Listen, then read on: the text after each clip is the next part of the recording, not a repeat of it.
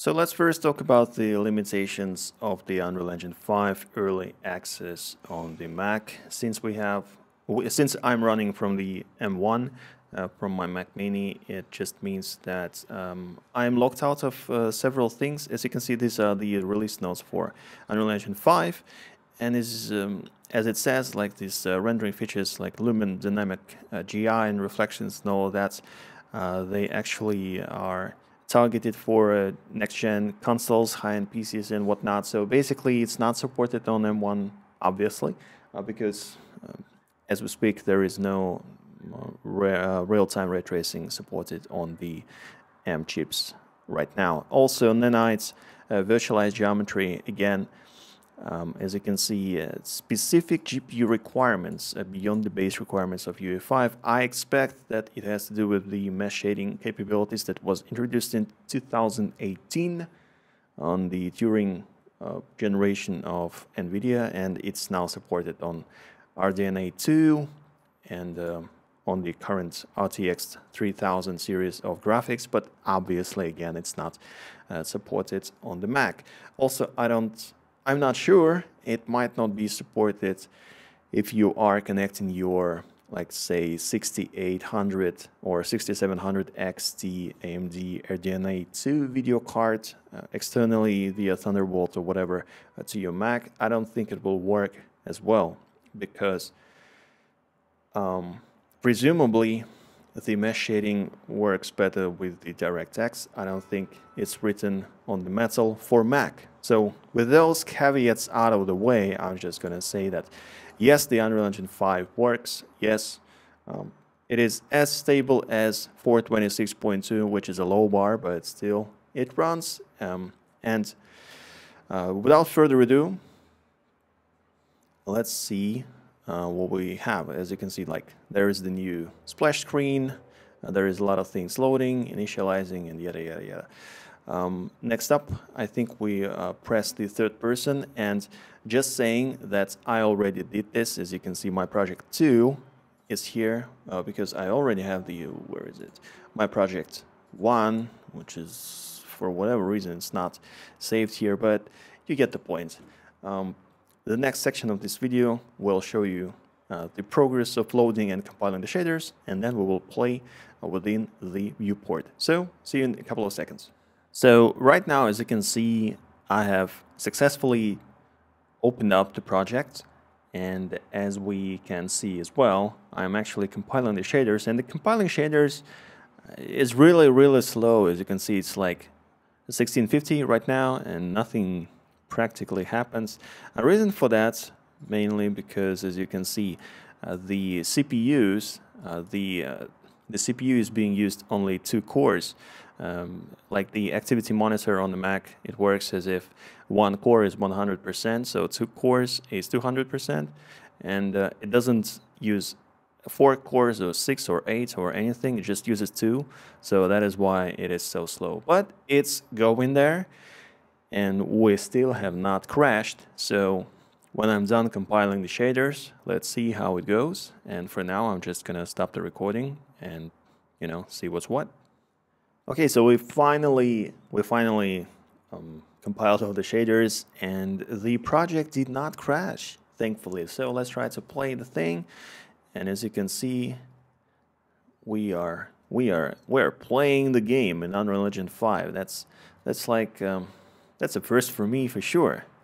So as you can see, we can go and, you know, tweak some of the lighting, the atmosphere, all of that, like the classic blueprints that are starting, you know, that are shipping with the default third-person project. What else? So let's see. The content browser is kind of looking pretty much interesting because now you can define the thumbnail size by small, tiny, medium, or something. Previously, it was a slider, and I did not really like the slider. I think like this way it's a little bit better. Hopefully, it actually remembers how it looks.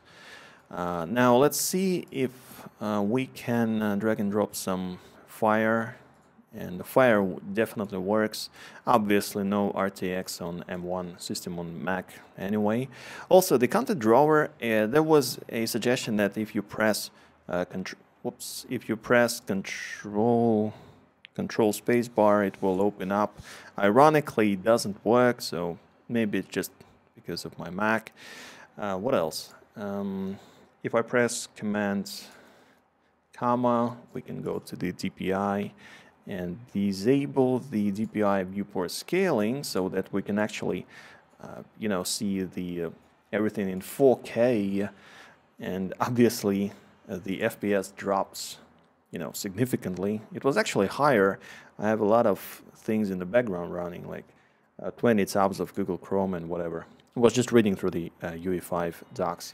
Anyway, so we press play. We can see everything that, the fire, the usual special effects.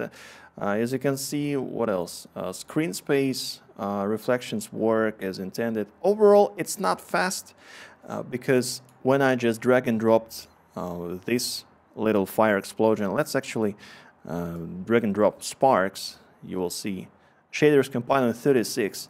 So on like a Windows PC with RTX card and whatever, it will take maybe, I don't know, 5 seconds or so. Here we are watching at least like 5 to 10 seconds. I mean, the shader compiling runs at least twice as slow, which is not fantastic. But the very fact that it runs it at all, and we have the particles, we have the geometry, we have everything, it's great.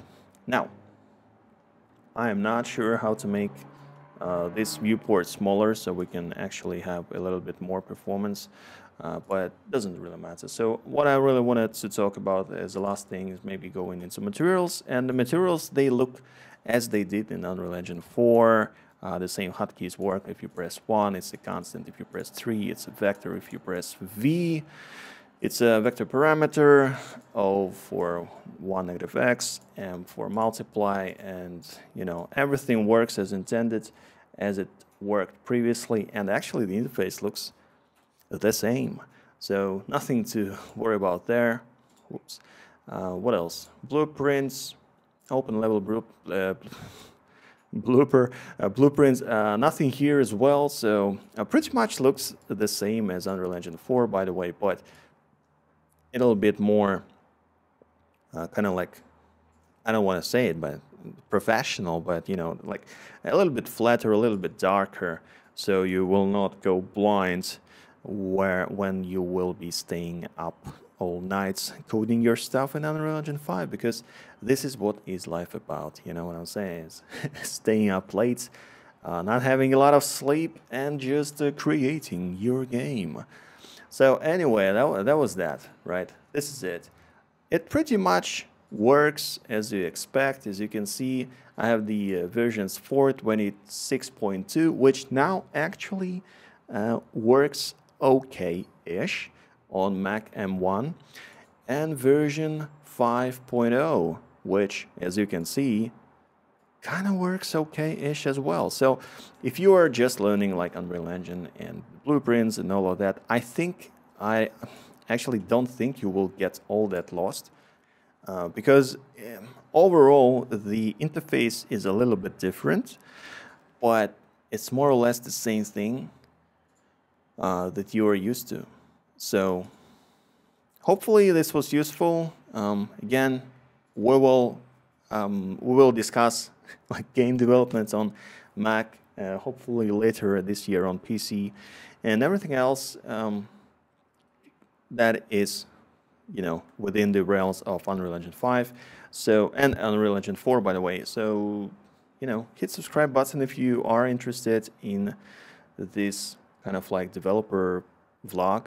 I think hopefully we will do great things, and see you in the next video. Have a nice day, and thanks for watching. Goodbye.